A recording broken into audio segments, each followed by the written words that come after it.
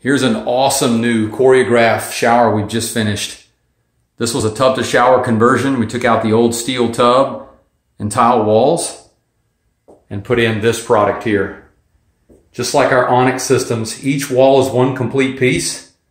We still use an onyx base for the floor and an onyx niche for the wall, but the wall panels themselves are Choreograph. This is a stone resin product made by Kohler, and it's made right here in America. You can see we put a leg on the side here, like we do for most of our systems, and it's completely done.